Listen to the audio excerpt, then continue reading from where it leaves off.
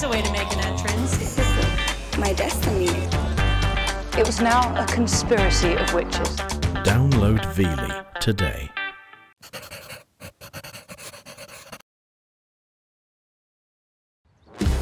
When this audacious paint job was unveiled in the middle of upmarket Kensington, it achieved instant notoriety and polarised opinions. You can't imagine why anybody would want to do it. It's a selfish and a pretty unneighbourly approach. How could you not improve it with red stripes? The saga of the Stripy house offered a glimpse into the secret world of posh neighbours at war. I'm not going to let people get away with it. It is wrong. And when you go head-to-head with the millionaire next door, hell is other people, particularly your neighbours. the fights are longer. Excuse me, neighbour, would you mind making a bit less noise? More exclusive. One person said he wouldn't complain if it was a rock concert. Clearly it was a matter of taste. And definitely more expensive. It's just common decency. You just don't do that to other people. When the designer gloves come off, everything's up for grabs. In another world, these people would be slapped with Abos.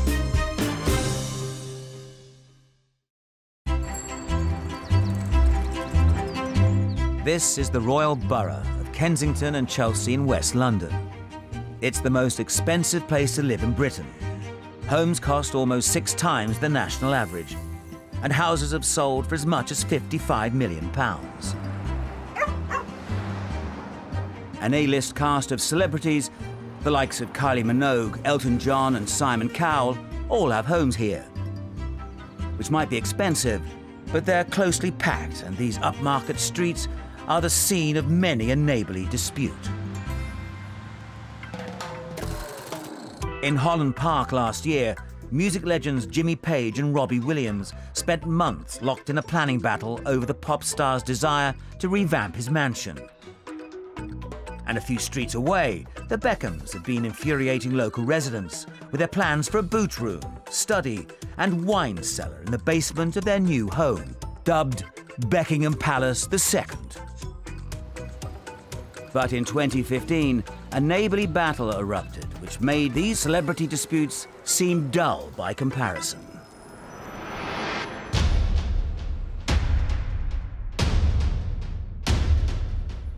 On the 2nd of March, locals were shocked to find a once anonymous white mews property had been given a bright new look. I assume they're only there as a temporary measure to annoy the neighbours. I hope they'll go fairly soon. This is an in-your-face insult to the next-door neighbour and to the community. I don't like it. The Stripy house caused a rumpus far beyond the Royal Borough, making headlines around the world. The controversial multi-million-pound home has been causing quite a stir and has infuriated neighbours. Most of us think it's a bit of an eyesore and aren't all that happy about it, to be honest. It's quite distracting, as well as the fact that it's unfinished in the corner. Drives me absolutely mad. But the story behind this candy cane facade is anything but sweet. At its centre lies a bitter battle between 2 multi-millionaire neighbours, South African businessman Niall Carroll and Zipporah Lisle Mainwaring, the woman behind the stripes. Don't you like them?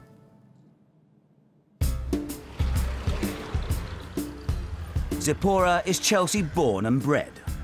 I think I was meant to be taller because I've got the feet for a taller woman, but I'm only 5'4". Although, of course, that's the perfect height for a woman. The Stripy saga began when she decided to move back to her home turf, having spent a decade splitting her time between London and Geneva. I think at the end, one always wants to come home. I was brought up in Chelsea, in a small flat, so I've always felt a very Chelsea person. I've felt second generation. In October 2011, she spotted an old office building in a quiet Kensington cul-de-sac and offered £4.25 million for it. Niall Carroll, who already owned the house next door, bid £4.5 million, saying he wanted some extra space.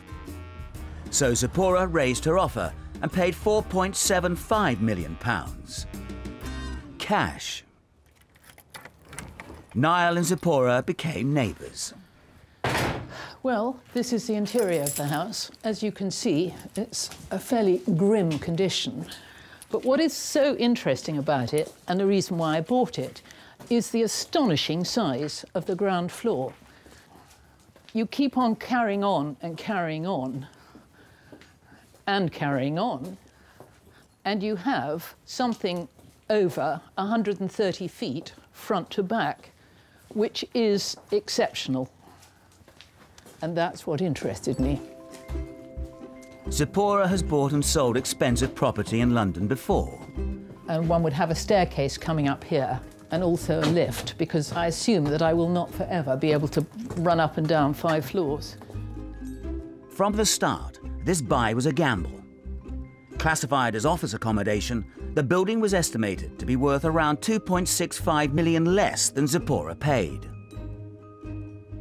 Buyers will often pay a premium for the prospect, not the guarantee that they'll get permission to convert office buildings into homes, which can be worth considerably more. This would be a master bedroom with, I have to say, what could be a fabulous terrace. Coffee out here on the days when it isn't raining sounds like a very nice idea. Zipporah's ambition was to rip down the current building and create an enormous 4-bedroom home in its place, with a huge basement 2 stories deep, encompassing a gym, cinema, and a double-height hall for a 20-metre swimming pool. These ambitious renovations could turn her £4.75 million office building into a mansion that might be worth double that. I can well understand people saying that this is very indulgent for a single woman. Do I need a swimming pool? Of course I don't. Would I like one? Yes, I love the idea of a swimming pool. Will it happen? Watch this space. Zipporah's plan to turn her office into a dream home is far from unique. Across England, offices are being converted into homes as part of a government policy to solve the housing crisis. But not in Kensington and Chelsea. Here, the council feared they'd lose all the borough's offices and got exemption from the proposals, which was bad news for Zipporah. While the house plans were on hold, she decided to use the office as storage. It reduced the holding costs. Instead of paying £50,000 a year for an empty office, I was paying £12,500 for storage. There was a significant other benefit. In some limited circumstances, storage properties can be converted into homes without further planning permission.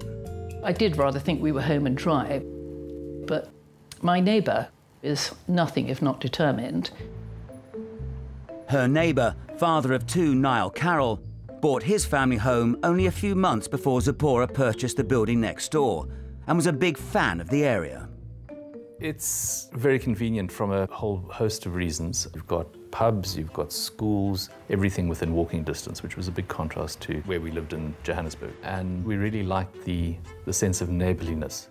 Niall paid £11.5 million for his luxury house, which came already kitted out with a basement and a swimming pool. Facilities Zipporah also wanted to create next door. If you have a major basement excavation next to you, particularly when you're 1 brick away from pile drivers and banging and scraping and vibration and so on, you might as well move out of your home. So, when she submitted her first planning application for a double basement in April 2013, Niall objected. The most irritating thing is the hypocrisy of it all. Mr. Carroll lives in a house where a large basement was built. He lives in a house which he completely refurbished, giving the neighbours hell for 6 months.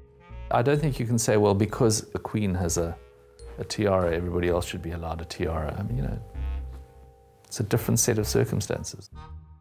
20 other people also objected, and the application was refused. Undaunted, Zipporah submitted 6 further applications, and each time, Niall objected. What they have is a licence to object, but I don't think that should be a licence to be objectionable. After months of refusals, Zipporah appealed to an independent inspector and finally got the right to change her office into a home. But this wasn't the end of the story.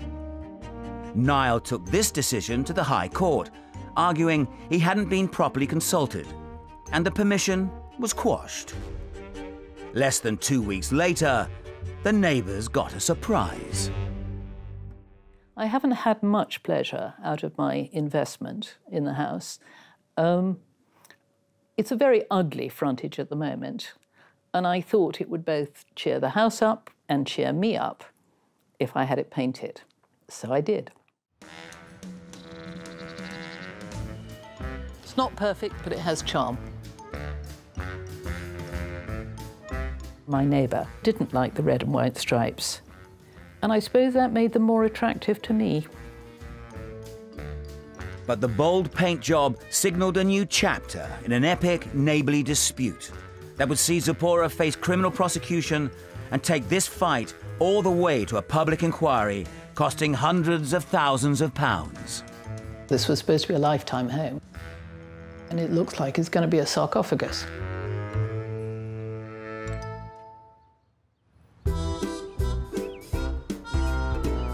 On the 2nd of March 2015, in the midst of a planning dispute with her neighbours, Zipporah Lisle Mainwaring gave her Kensington Mews property a bold, stripy paint job. Look, the front door is hideous, isn't it? How could you not improve it with red stripes? I hadn't realised the red was quite as vibrant as it is. But then, I usually wear tinted glasses, so it didn't bother me that much. Zipporah's stripy situation arose after her neighbours objected to her spicing up her new property with a basement, cinema, swimming pool and a gym. For many, a purpose-built basement for just these facilities might seem extreme, but for Britain's wealthiest people, they're becoming standard issue. In northwest London, no one understands the desires and demands of multi-millionaires better than Hampstead estate agent Trevor Abramson. We handle properties up to £200 million each. I'd love to tell you about the most expensive and most important property we've ever sold, but I'd have to kill you first. Now, welcome to one of the gems of the area, which is about 17,000 square foot. And it has every accoutrement you'd ever want. This £24 million mansion in Highgate, northwest London, comes complete with a 2-storey basement, housing staff quarters, cinema, sauna, spa and gym. The person buying this property likens it to a cross between a private country estate and a 7-star spa. All these facilities aren't so much as a luxury or even a surprise. It is an expectation, if you will. Digging deep to fulfill these expectations is causing problems to erupt between some of Britain's millionaire neighbours. Ricky Gervais's Hampstead neighbours weren't amused when he announced plans to build an entertainment suite, complete with sauna, pool and golf simulator in the basement of his home. And football club owner Roman Abramovich upset some of his neighbours in 2013 with his plans for a vast basement build under his Chelsea property. The development was scheduled to last 3 years and was said to bring the property's estimated value to nearly £100 million.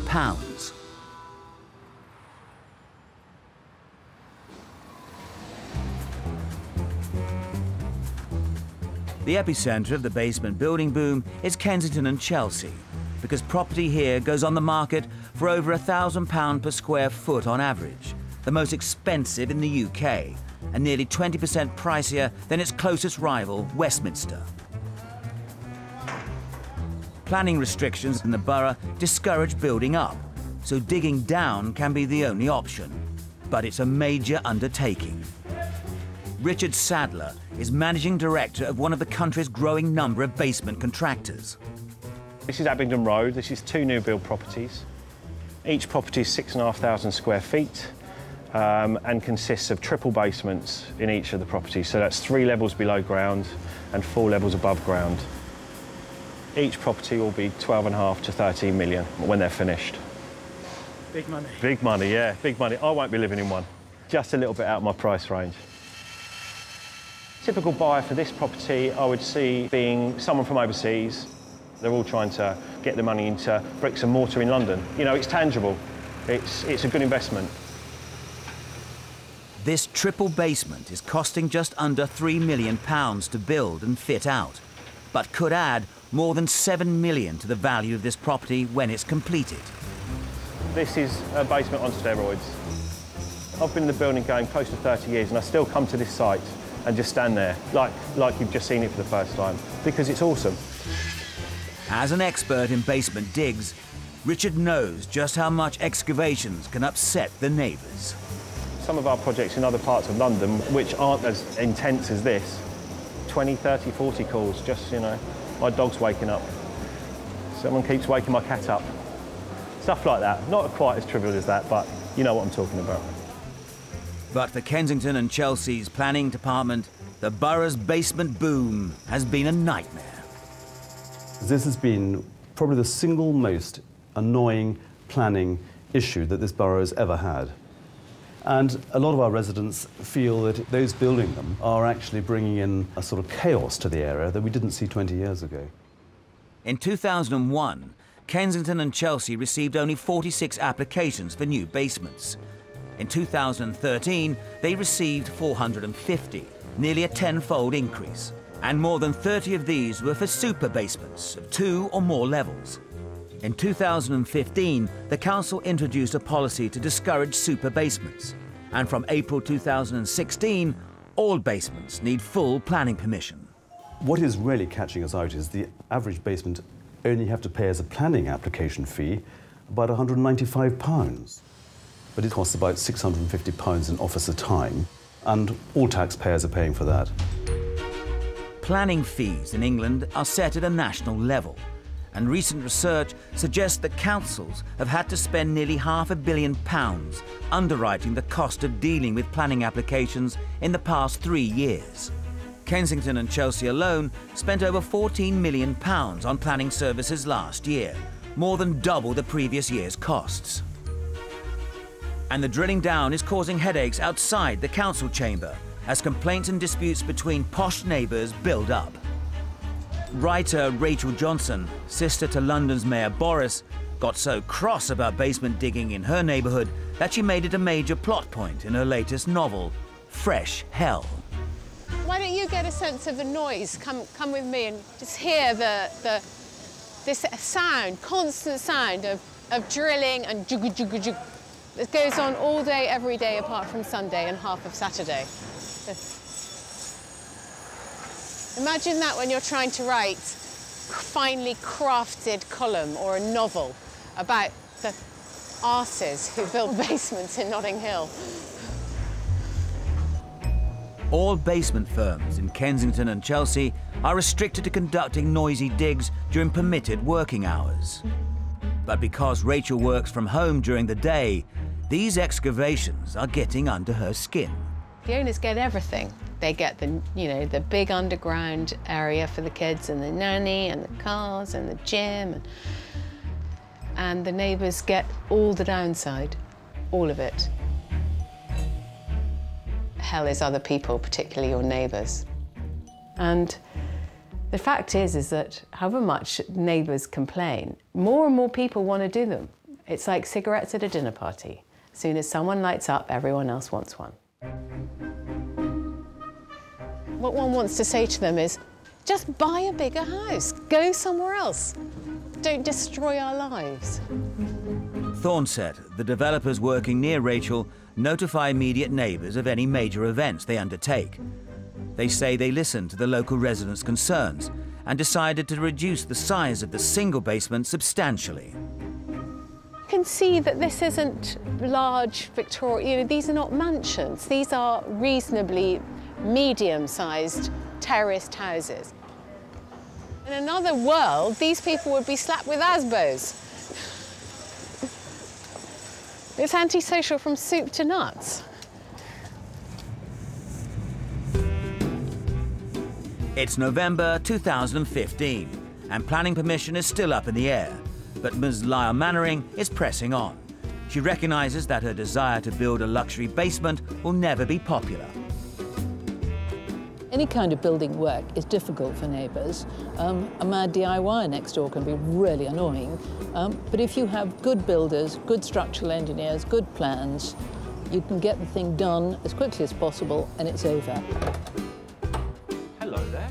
Today, she's looking round a basement with state-of-the-art facilities built by Richard Sadler from New Build. We'll go down and you can see... This is leather, isn't it? Yeah, that's leather, I'm just doing that in something else that I've got. I think it's so nice as a balustrade. OK, yeah. No, it works well. We've done quite a nice-sized storey height. Very nice. This must be, what, 4 metres? No, this is 3 metres. And through here, this is another bedroom, ensuite bedroom. You know, traditionally, this would be staff. Yeah. Some people make really horrible staff rooms, but this is a nice one. Yeah.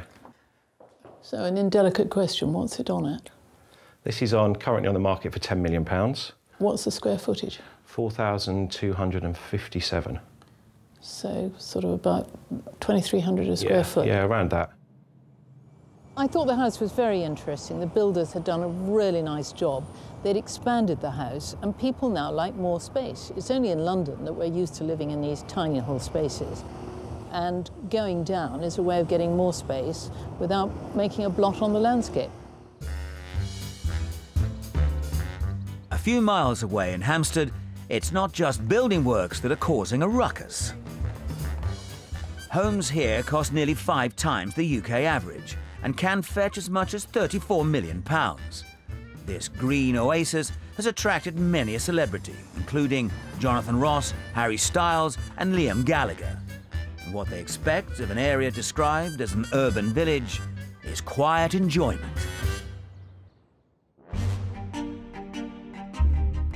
That's something Tom Conti, theatre director and Oscar-nominated actor, is furious he's no longer getting. Why? It's not due to a basement dig. It's down to leaf blowers. Every autumn, an army of gardeners wielding these petrol-powered pests descends on Hampstead and its suburbs. Hired by the area's wealthy homeowners to keep their grand gardens pristine, the howling cacophony their blowers make is infuriating him. When we moved into this house 30 years ago, this was a really very, very quiet area. It was very peaceful. People would come and say, gosh, it's like being in the country, and it was. And then new people started to move into the area, and they didn't seem to understand the rules, which is that you don't make noise. It's very, very loud and unnecessary. And these people can't stand the sight of a leaf on this. It's not a leaf blower they need, it's a psychiatrist. Garden maintenance is a £1.3 billion industry. But with wages averaging less than £10 an hour and fierce competition for work, many gardeners feel leaf blowers enable them to work more efficiently. Now, some residents are demanding they are outlawed. The noise is deafening. The noise is torture. If it is next door, it's absolutely unbearable. I would say they're noisy, but it's I just can't do the job without them. I feel it's a bit unjustified coming from a suburb like Hampstead, because very often it's my customers in Hampstead that will drive the price down of my work, which is why I need to buy machinery like leaf blowers to be efficient at my job. In neighbouring Hampstead Garden suburb, some people are so angry they're taking matters into their own hands. Retired stockbroker Gary Shaw is secretary of the Residents' Association. Its members are dishing out football-style yellow and red warning cards to neighbours who disturb the peace of the suburb with their leaf blowers. The thinking behind the cards was that it's often very difficult to knock on the door of a neighbour who's making noise and to have a conversation about it. At that point, the temperature very quickly rises. We thought that by providing these cards and presenting the thing in a very polite manner, we might help to diffuse any of these possibilities and perhaps achieve our aims. Hello. Nicola, hi. I'm fine, thank you. How are you? Got some cards for you. Nicola is one of the most prolific card issuers. We're trying to make it a taboo rather like dog fouling on pavements is unacceptable. The red card is that you're sent off, so we'd like to think you're sent off the street if you misbehave. Do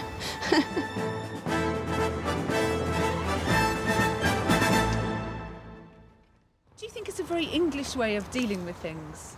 I think it's a very Hampstead Garden suburb way of dealing with things. Leaf blowers might be one thing, but a full-blown orchestra over the garden fence is something quite different. One person said he wouldn't complain if it was a rock concert, so clearly it wasn't the noise, it was just a matter of taste.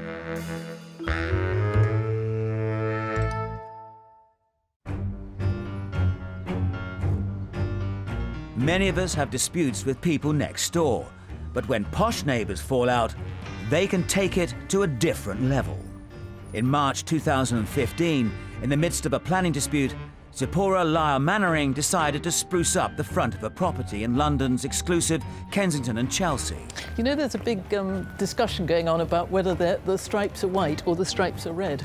Is it white stripes on a red house or red stripes on a white house? It hadn't actually occurred to me, but it's a subject of much debate. The controversy thrust her into the limelight, but much of the attention was unwelcome.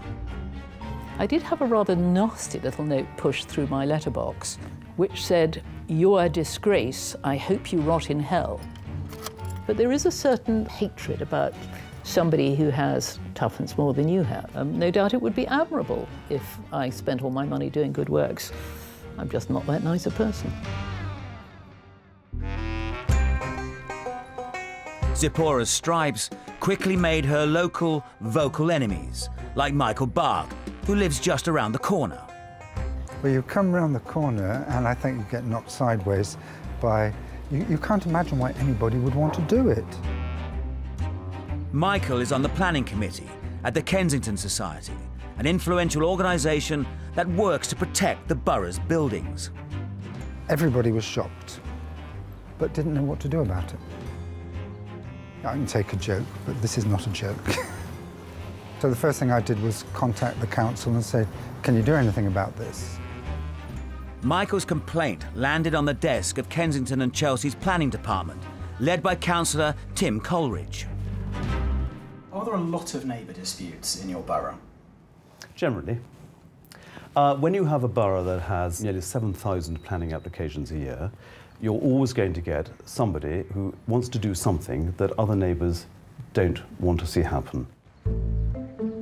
In May 2015, 9 weeks after Zipporah transformed her property into a cascade of candy stripes, the council took action. We rather hoped that the owner of the house would see the joker slightly worn off and would paint it back to a perfectly normal colour. And when that wasn't forthcoming, we perfectly legitimately issued a 215 notice. Councils usually serve 215 notices to force owners to make repairs when their properties are in such bad condition they're bringing the neighbourhood into danger or disrepute. Zipporah's 215 notice demanded she paint her property white within 28 days and warned it was a criminal offence if she didn't comply. Are there other properties that have got 215s for the colour they're painted? I can't think of a single one, no. By and large, in the United Kingdom, you can paint your house any colour you like, but you can't when you are in the middle of a conservation area.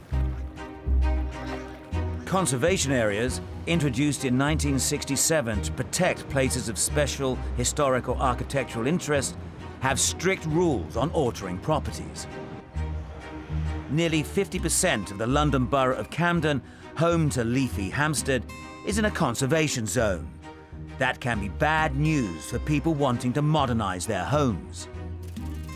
Even a Hampstead celebrity like Boy George was refused permission to change the exterior of his Grade 2 listed house when the planning inspector decided it would harm the building's architectural significance.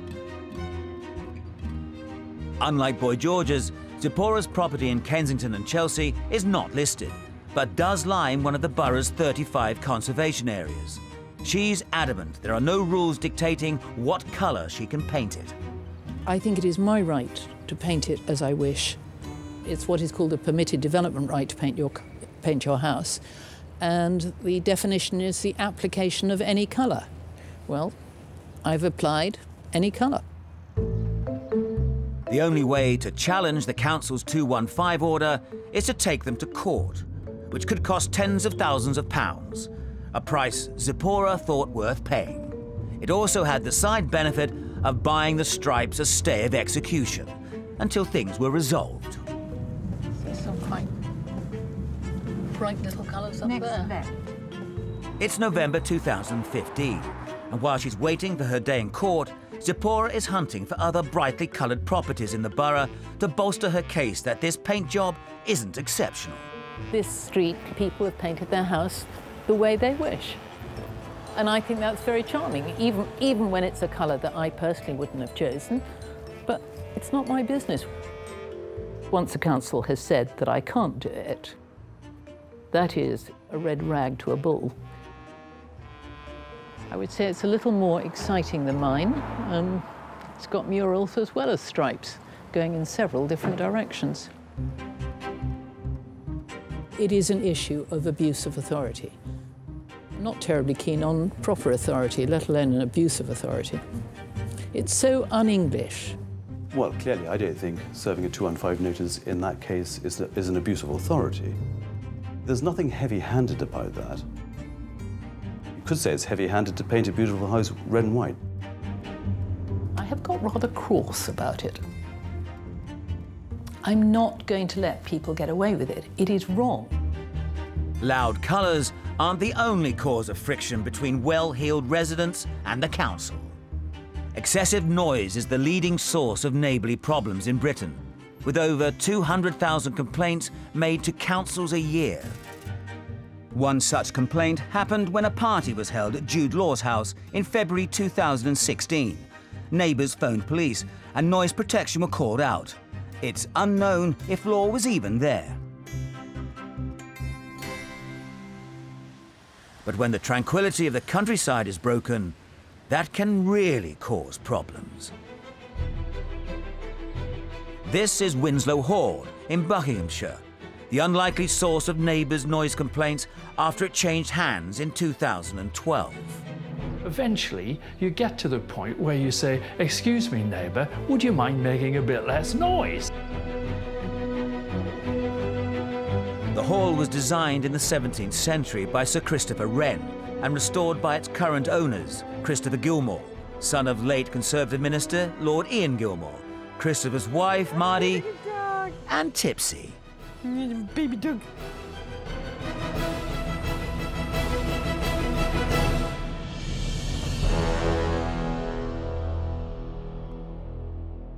Tony and Cherie Blair were looking at the house, and it was rumoured that they were about to buy it. And I think we became rather popular in the town when we emerged as the people who did buy it, because we weren't the Blairs. And the villagers were so welcoming when we moved in, because we were sent bottles of champagne and we were invited to dinner everywhere, which was so nice. The Gilmores have spent over £800,000 restoring this period property. It's amazing wallpaper. I think it must be from the 60s, but I was going to change it all, but I just think it's so fun. I mean, you don't see that anymore.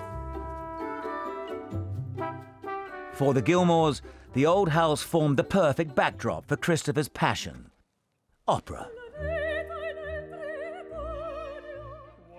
I suppose I first really became very keen on opera in my very early teens, 12, 13, 14. And gradually I became more and more obsessed by it. So, in 2012, they began hosting their very own opera festival in the grounds of their estate. The stage is bang in front of the house. The orchestra is probably where we're standing here. And this is magical because there's this huge, wonderful feeling.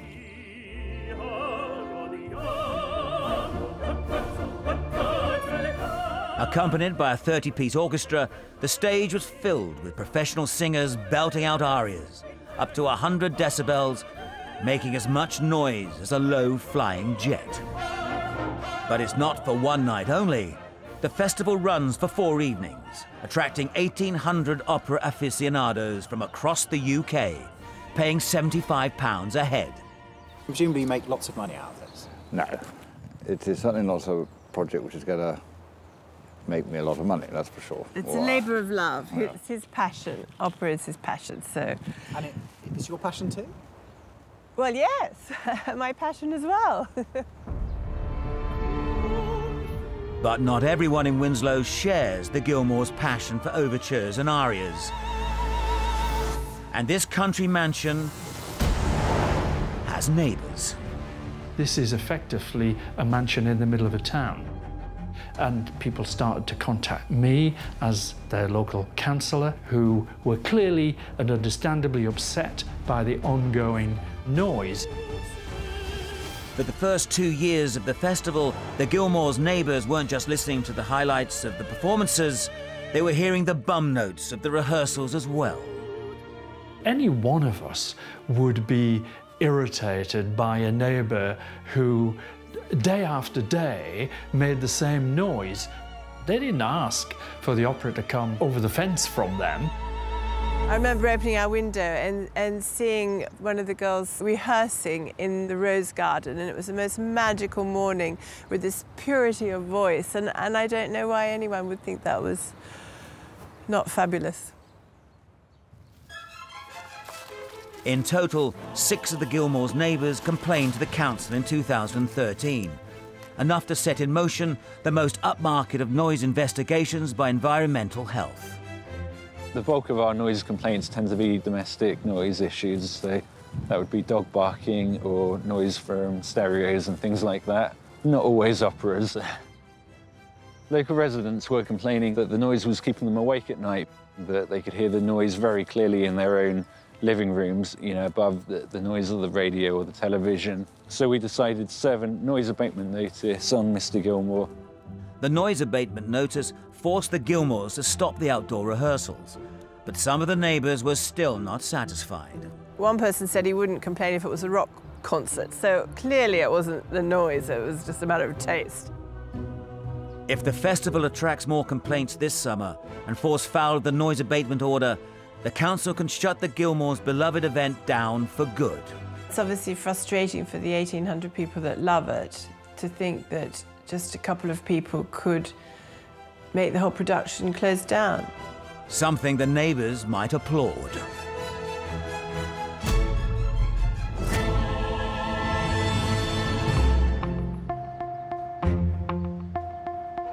Back in Kensington and Chelsea, Zipporah Lisle Mainwaring's dispute with the council is moving centre stage. It's December 2015. Nearly 8 months have passed since the council saw red over her Stripy house and threatened Zipporah with criminal proceedings if she didn't repaint it plain white. I don't like people telling me what I should do when it's actually none of their business.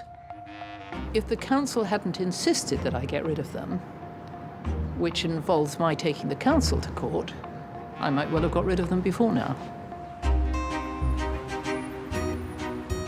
Zipporah's day in court has finally arrived. It's difficult for me to say how much I have spent on the battle, because people will be outraged that I have spent that amount of money, which is incidentally £80,000, when they will feel, and quite rightly, that there are better things to spend that money on. It depends whether you actually care about freedom and the rule of law, and I do. I think it's something like 3,500 a stripe. It will now be down to a judge at Hammersmith's Magistrates Court to decide if the stripes can stay. Judges, like the rest of us, are victims of their own prejudices. So it depends really whether the judge is pro-freedom or pro-dullness. If the Magistrates Court is against me on the stripes, I can repaint the house. But it won't be white.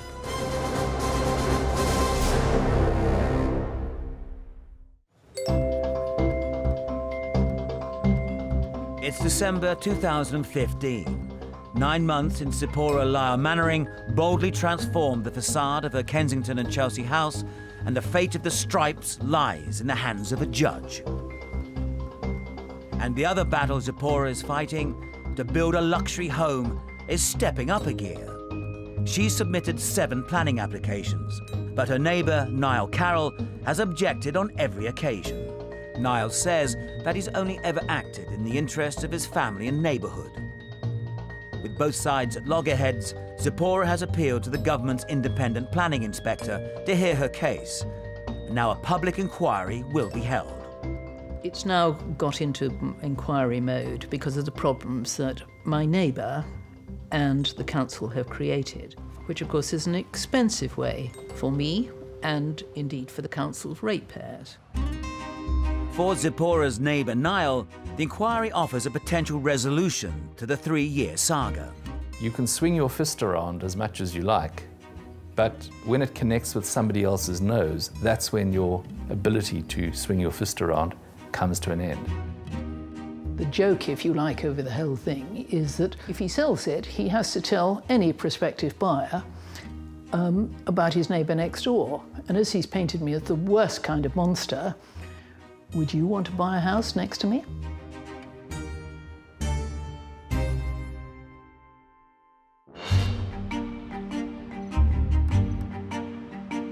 Today is the first day of the public inquiry that will determine the outcome of Zipporah's battle to turn an old office building into a dream home.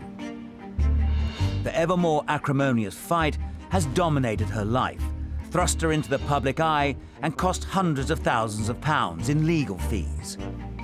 I was once described as the woman who never gives up. That might not be a very sensible approach, but we are what we are. I don't enjoy this fight, but I don't find it intimidating.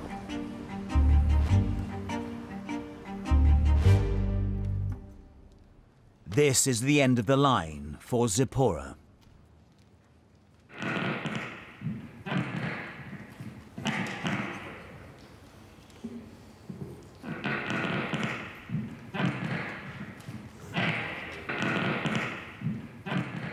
Good morning, everybody. I now formally open this public inquiry. If I forget to switch on my microphone, someone just tell me. Sometimes it happens.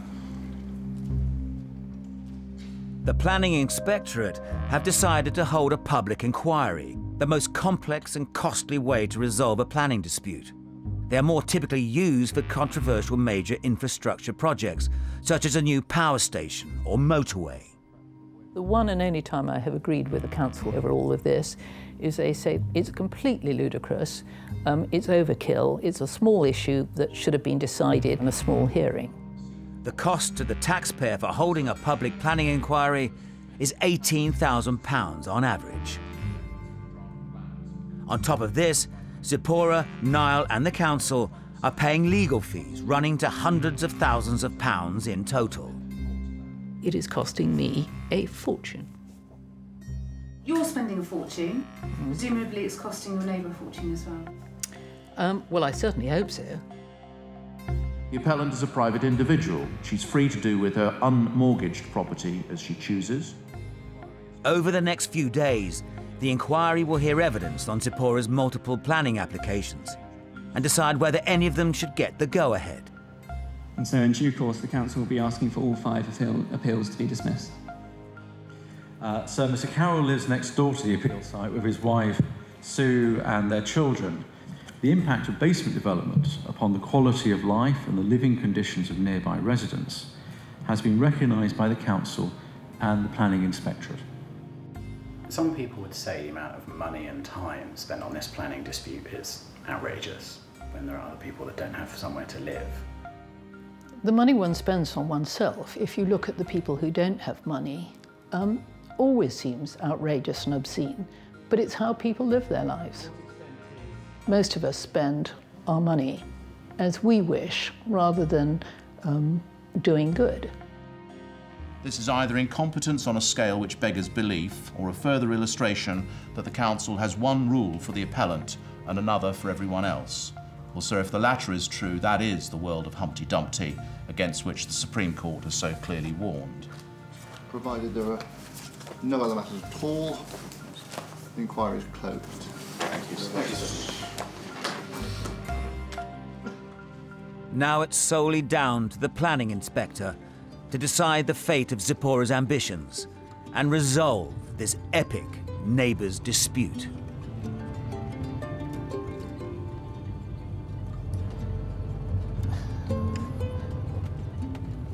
I suppose I'm angry, I'm outraged, I'm infuriated, I'm exhausted, but I am also bloody-minded. The results in both the magistrates' courts and the inquiry now will be what they'll be. If I win, or when I win, which is what I would prefer, I will start building. And if I don't, I will use it more intensively as a warehouse. And I suspect that a building warehouse would be the most useful use of the site. We'll see how the council and my neighbours like that.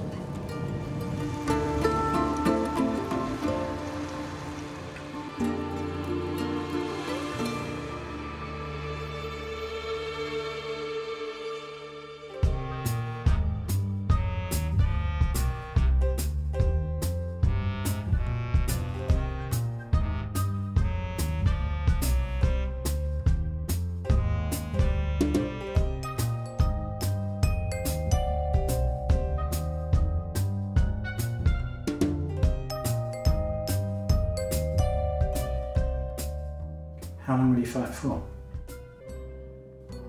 How long will I live? Who knows?